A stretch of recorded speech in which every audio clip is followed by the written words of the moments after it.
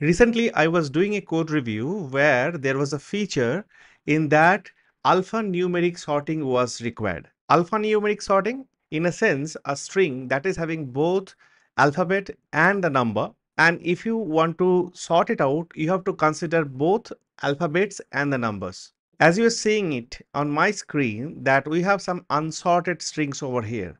There is EV11, then EV2, 73, 54, 81, 12. Ideally, if you want to sort them, they should be like this. First EV2 should go, then EV11 should come, then EV12, then EV54, then EV73, and finally EV81.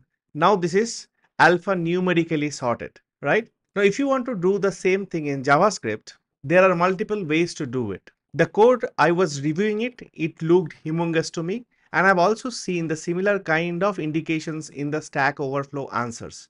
But in modern JavaScript, there are multiple different but better ways to achieve the same. Please subscribe to tapaScript so that you don't want to miss out the content that I create. There is also a QR code you can scan to catch hold of my other socials and if you want to connect to. Let us now get into the code to learn how to accomplish this alphanumeric sorting with JavaScript's own API in much more modern way. We have now taken an array of string. The string contains both alphabets and the numeric numbers. So I can do a sort method on top of it. The default sort method that I have, which is like arr.sort sort, what does it do? The default sort order will be the ascending order, and how it works basically, whatever the array elements are there, that will be first converted to a string.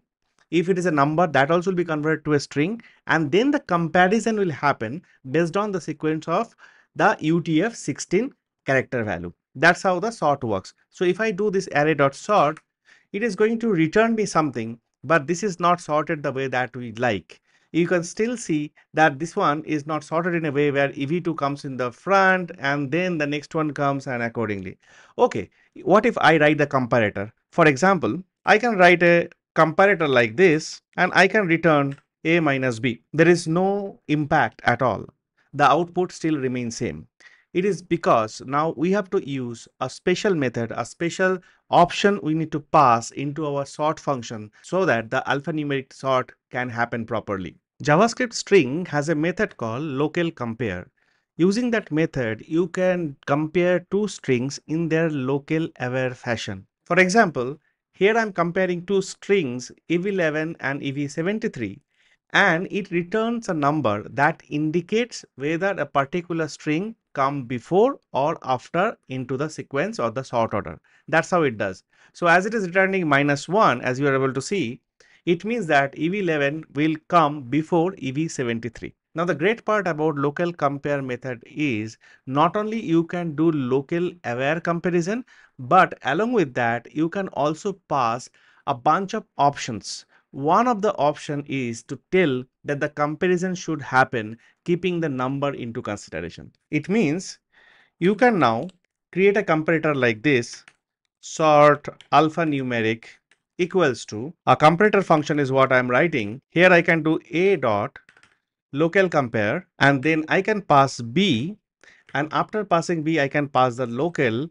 My current local is en English, and then, or if you don't want to pass it, you can pass undefined and then pass certain options over here.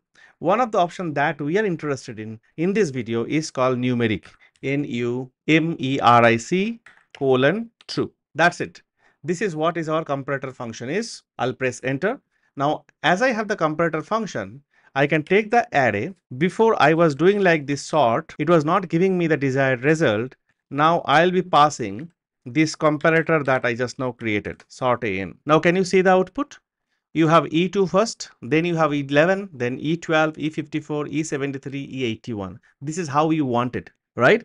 So this is the method. This is the modern way of doing it, where you can use this numeric thing, this particular option, do a local compare, create a comparator, pass the comparator into a sort function and get the alphanumeric sorting done. But hold on. When I look into the MDN doc of string prototype local compare, the function or the method just now we have seen, I see this paragraph. It says when comparing large number of strings, such as in sorting large arrays, it is better to create a collator object and use the function provided by its compare method. So it is saying that the local compare is great, it works. But if you have too many items in your array to compare, for our example, local compare perfectly works. But if you have too many, huge number of elements in your array, that time you might face some kind of performance issue. So in that matter, instead of using local compare, we should use collator. This is inside the JavaScript intl package. This is another modern package that everyone should look into as a JavaScript of the web developer. There are lot of things to offer from here. And from there, use the compare method to do it. So let's see this also as an example with the same array that we are dealing with. For using Intl.Collator, we have to first create a compare function definition and then can pass the compare function into the sort method of the array, right? So for that, let us create it called COLL.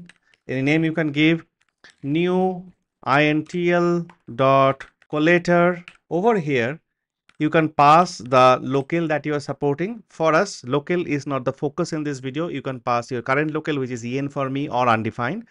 And then you have to pass the similar kind of options that we have done for local compare. So I'm going to copy this numeric colon true from here and going to replace this empty option with that. And after this, you just call the compare function.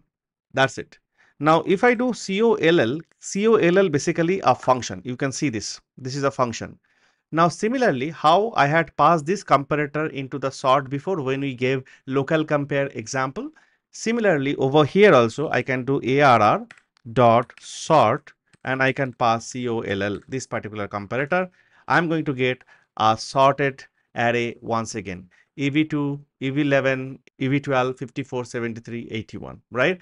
So the long story short, instead of finding a solution which is very old, very verbose, very big, you can try finding the solution that is there in the modern JavaScript. JavaScript is introducing a lot of APIs which are really modern, can get your job done much quickly. Try to look into them as much as possible.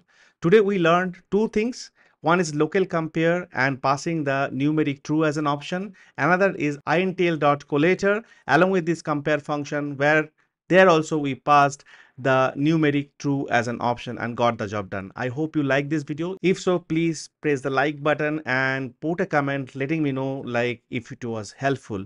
Thank you for watching. Thank you for being with tapaScript. Please subscribe. We'll be back again soon with another video. Thank you.